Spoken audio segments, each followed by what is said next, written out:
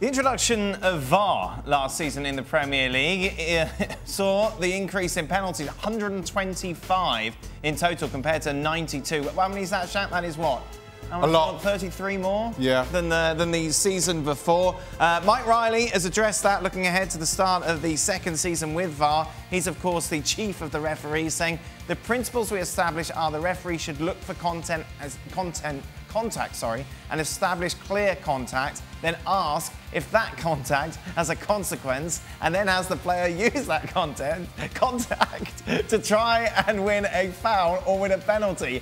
It's not sufficient to say, yes, there's contact. Well, let me tell you something before that's always been the case. A referee has looked at an incident, has looked at the contact, and has deemed whether that contact has a consequence of the player going over, and then has decided to award the penalty or not. That's never changed. But what we saw last season was, oh, there's contact, it's a penalty, isn't it? No, that's how people interpreted it. Oh. Referees aren't supposed to interpret it. Well, clearly Mike Riley is referees have been interpreting it wrong, haven't they? No, Why would he come out and make this statement? I personally find it a very strange statement for a head of referee to make, because it's a contact sport. We know contact is allowed, and I, for one, don't suggest that just because there's contact, it's a penalty. So for them to be interpreted that way, no, he's not interpreting it that way. He's interpreting. But that's how he's explaining it. No. That's how he's. No. What he's saying is that we're taking a look at the contact scenarios, and that if we feel that as a consequence of that, the player has embellished it, then we're not going to give the penalties. So we're going to try and make it more of a contact. Am I reading that right? Yes, yeah. They're going to try and make it, like, for example, the Raheem Sterling penalty in the Denmark game. Yeah. I think we all believe there was a little bit of contact, but nowhere near enough, and the player was going down. I think what he's saying is the Premier League would referee that as no penalty for that reason. But that's what they should have been doing anyway. Exactly, which is totally fine. But my point is, why do you finish that statement with, it's no longer enough just to say that there is contact or not? Right. Because then it suggests to me that at some point, between yourselves, that was part of the discussion, whether there's contact or not, and it never should have been. Right. Jan?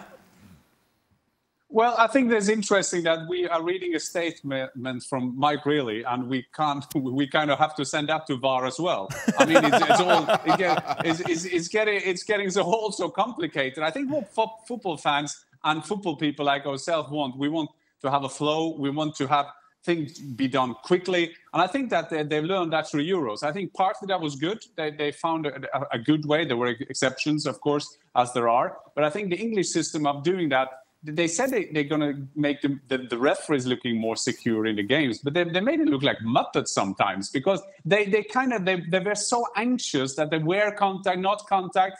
And I think that they will do different things now to make the game flow more. This is going to be the offside line, the contact thing in the penalty areas. I mean, if you go down and you analyze what's happening in the 18-yard box, I mean, you can give penalties all around the world, all the time, you know, and that is the problem. I think we have to do it quicker.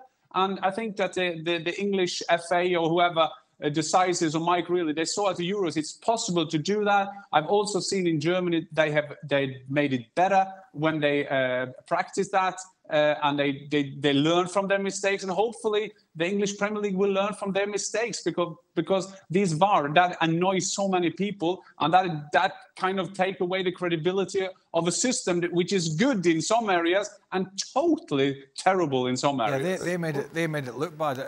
The big problem for England was I mean I think the Euros was better in terms of referees watching for contact and not being fooled by every contact. The handball, arm ball, whatever we want to call it, law, which they tweaked to give a bit more leeway to defenders with the arm out a little bit, was good. But what we have here is a classic case of black and white. The refereeing standards in the Premier League last year, not as a generalisation, but a lot of the time when VAR was called upon, was useless. Right. Was bad. Yeah. Right? And just because they're changing what they would say as their interpretation or implementation doesn't mean the decisions are going to be better, because the standard of refereeing, I thought, in England was as poor as any country across Europe's top leagues. What should happen here with Mike Riley in charge? He should, every weekend when VAR's been operated on, he should have electrodes put on him. And every time there's a really horrendous VAR call, the camera should cut to him taking an electric shock. That's how bad it was last year. like your dog's... It's like a dog running through the invisible fence and it squeals. Well, that'd be a good game show, maybe. We could watch Mike Riley. That'd be more fun. It would be. Be sure to check out Extra Time, which is always available over on our YouTube channel. Well, thank you very much for watching ESPN on YouTube. For more sports highlights and analysis, be sure to download the ESPN app. And for live streaming, premium content, and let's not forget as well, ESPN FC 7 days a week. Subscribe to ESPN Plus.